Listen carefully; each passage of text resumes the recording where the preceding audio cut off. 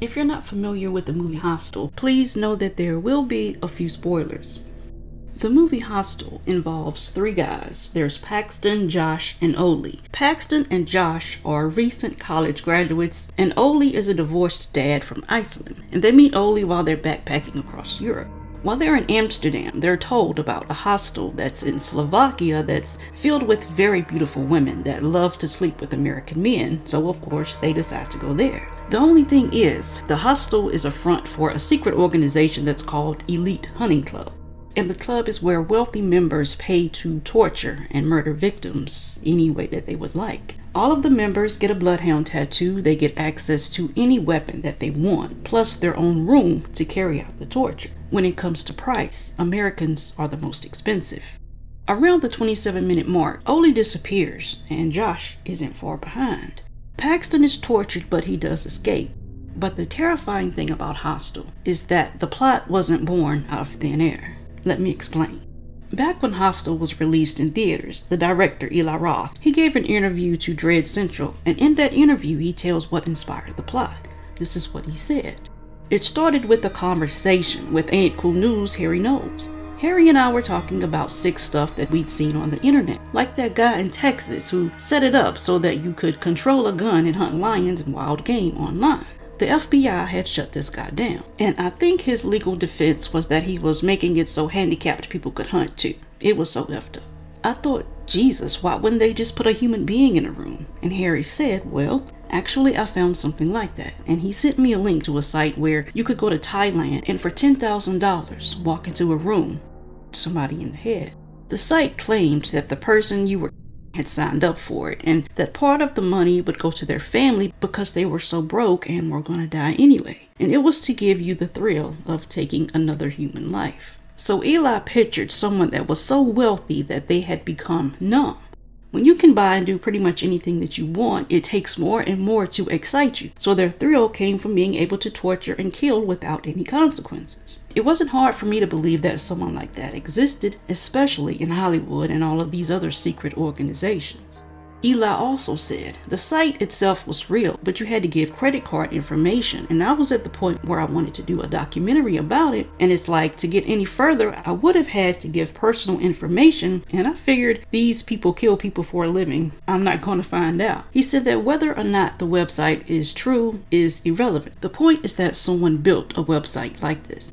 Somebody thought up, realized, and conceptualized this site. They figured that there was some guy out there that's so bored with money and drugs that can't get off from going to a hooker or a strip club or by doing drugs. They're looking for that next level of thrill, and that, I said, was real. I know people like that.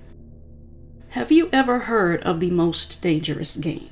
If not, it's a short story about human beings that are hunted for sport. And as I was looking up information for this video, I found out that there have actually been instances in history where humans have been hunted for sport, especially during times of social upheaval.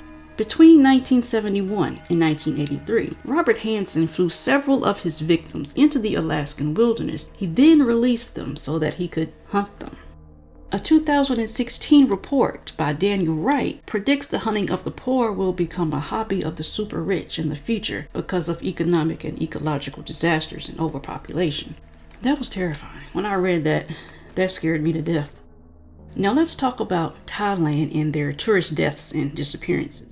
There's a city called Turtle Island with a population of around 1,500 people that has earned the name Murder Island because at least 11 tourists have died or disappeared there under mysterious circumstances since 2014. And I read somewhere that there are enough suspicious disappearances there to warrant the island its own CSI franchise. Trusting tourists are often exploited, especially tourists from the West, because there's already an assumption about Westerners, especially white Westerners, and they're often targeted because it's assumed that they have a lot of money. And the writer of this article was living in Thailand, and she wrote, "During my years living in the land of smiles, I heard almost daily tales of horrific motorbike, car, boat, and bus accidents, scams and property frauds, drownings and diving accidents, stabbings, suicides, and highly suspicious deaths. Most distressing among them were the murders of British youngsters Hannah Withridge and David Miller, who were brutally murdered in 2014. And at the time of the event, I was asked by an international news agency to gather some quotes from foreigners living on the island. And a lot of the questions to longtime residents and business owners were met with fear because they felt that their life would be in danger if they spoke on the record. Even the taxis are controlled by the mafia, and drink spiking is very common. Nick Pearson, 25, was found floating in an island bay at the foot of a 50-foot drop by scuba divers after he disappeared and drowned following a night out with his family on New Year's Eve. Cops said that he unalived himself, but his parents believed he was murdered. The police didn't even investigate a single witness, and the coroner concluded that there just wasn't enough evidence to say how he passed away. Hannah Withridge and David Miller were bludgeoned to death with a wooden hoe as they walked back to their hotel room late at night on September the 15th in 2014, and Hannah was also assaulted. The brutality of this particular crime made headlines around the world, and it brought attention to Thailand's dangerous side, and it stained their image. 2 migrant workers from Burmese were arrested for the crime, and they were found guilty and sentenced to death, but there were questions about DNA evidence and how police handled the case. Eventually, their death sentences were commuted to life in prison. Elise, I don't know how to say her last name, I'm sorry. Her body was found in the jungle, swinging from a rope around her neck 8 days after she disappeared. She was the 7th backpacker to have passed in suspicious circumstances in just 3 years. Locals found her body after becoming suspicious of a monitor lizard that was going back and forth into the jungle. They followed it and they discovered that it had been feeding on her remains, which were found among some rocks. Her remains had to be identified using dental records and previous x-rays. And once again, Thai police claimed that she unalived herself, but her mother believed that someone else was involved. She had signed into the Triple B Hotel under a false name, and she was reluctant to give the hotel her personal details. And there was also an unexplained fire that evening that burned down 3 bamboo huts, including the one that she had been staying in. On February the 16th in 2015, a Russian tourist named Valentina, 23 years old, disappeared from her hostel. A few days later, staff checked her room and they found her phone, her passport, and her camera. The last known video footage of Valentina showed her walking towards the water and never coming back. And police said that she wanted to break a deep diving record at more than 24 meters, which is, I think, 78 or 79 feet.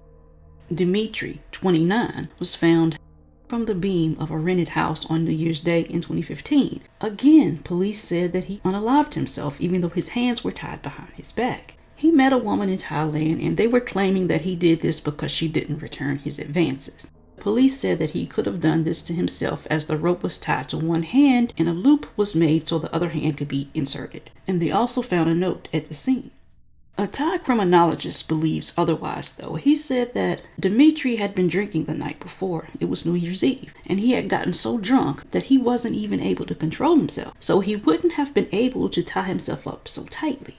He said the bruises should have appeared on the neck first, and then on the wrists. In 2019, Miriam from Germany was found deceased with severe head wounds and a broken leg, and she was repeatedly hit in the face with a rock. In 2016, David disappeared and was later found bound and gagged. He had been hacked into pieces, and officers who searched his room found his key. It was still in the door. There are a lot more of these deaths, but I just wanted to stop here. I didn't want the video to be too long or get redundant. But just be careful if you plan to go to Thailand. Make sure you do your research first. Thanks for watching.